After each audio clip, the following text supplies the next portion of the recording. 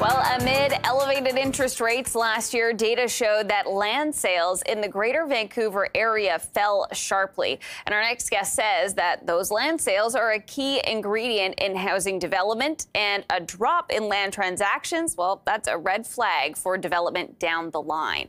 For more on this, let's bring in Tony Letvinchuk, Managing Director at Macdonald Commercial Real Estate Services. Tony, thanks so much for joining us this afternoon. Wonderful. Thanks for having me with you today. I look forward to shedding some light on this recent info. Yeah, this is an interesting topic for sure. So when we're talking even just about the land sales that you're looking at, can you tell us about what kind of land this is? This is residential land that's undeveloped, or what would you be considering?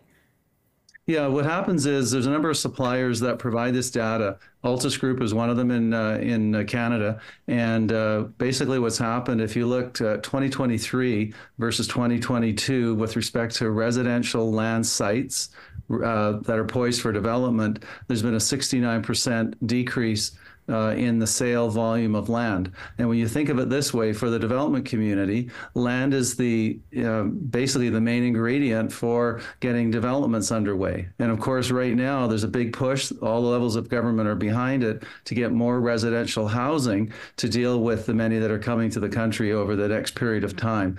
So it really means two things. Number one, numbers aren't penciling out for developers to take the risk and go into land deals.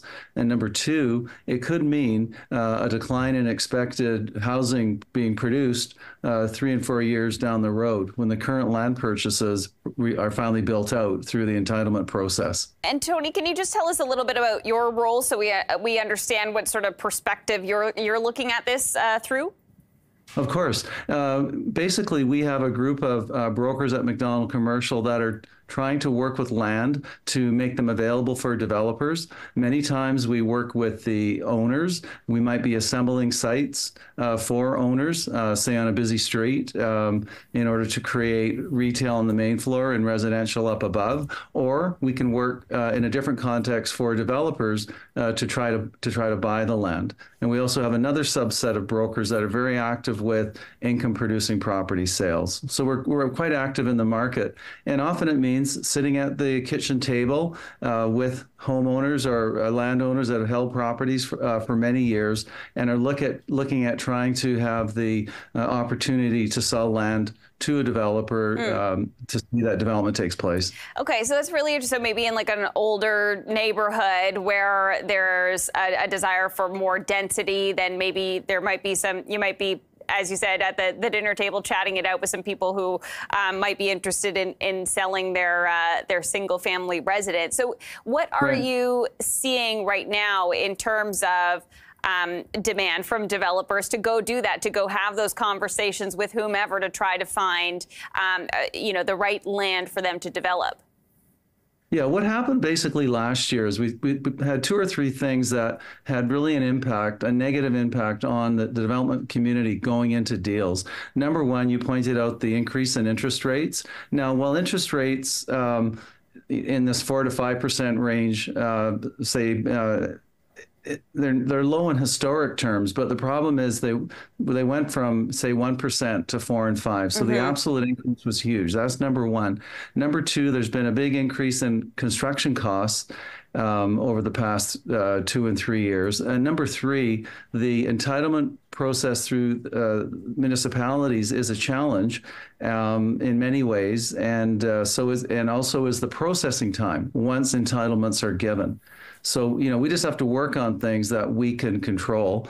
And so that's where it's challenging for developers at the moment. There's still many that are on the sidelines, but looking for deals. We're very active with the development community, but all the factors have to be right in order for them to plunge forward, to take the risk, to buy the property, to get ready for eventual development. It kind of sounds like how just your sort of prospective home buyer might be a little bit more picky these days. At the height of the pandemic, people were sort of willing to move out wherever, get whatever sort of home while they could, yeah. And then the momentum shifts a little bit, and you stand back a little, and you're a little bit pickier when those rates are higher. So you talked about some of those factors. Like the the slowdown through the approvals processes and that kind of thing. Right. Is there reason for optimism on that front? Do you think some of that could be sped up with the goal that is to get more housing built? So, we hear about that so much. So do you think that there are changes that could be made here that would make that easier? Well, I think on two levels. Number one, last year is really a banner year for the levels of government, from the federal, the provincial, and the civic governments, where there was a recognition that there is a supply problem.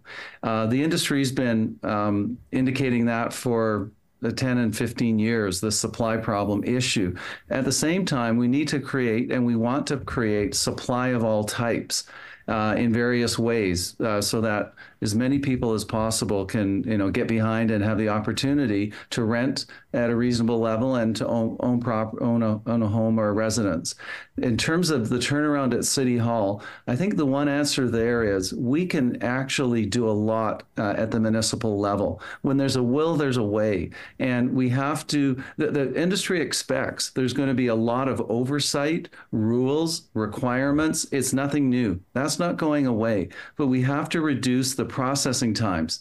It shouldn't take months, say in the case of Vancouver, to get approval for a laneway house, a small residence at the back of the property for someone to live in. And again, there's always the best intentions. The cities and provinces are trying to make things move quicker. It's just that it has to move much more quicker than it ever has, because in the case of Metro Vancouver, we're going to have 1 million people on our doorstep in the next 17 or 18 years. So the conveyor belt of folks moving here will not be stopping. And for the benefit of all of us and healthy communities where people can live, work, and play, we have to deal with this housing issue. So in a way, again, no disrespect to the governments and the civic governments that really are trying, but it's a real challenge. And, there is some talk about improvements in waiting times now for permitting.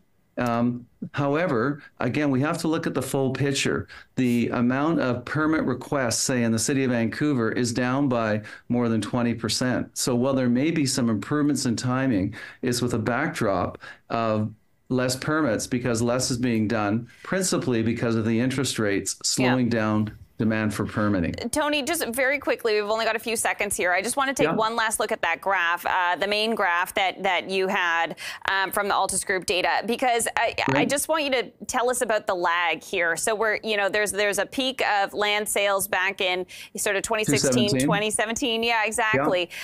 So that's what's coming to market at this point, Tony?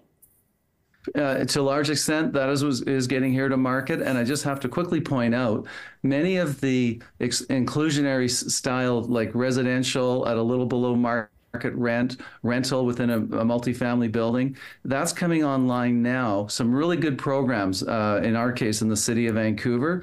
And much of that we're seeing today either come out of the ground or being finished is a result of that land sales bulge, as you referenced 5 years ago.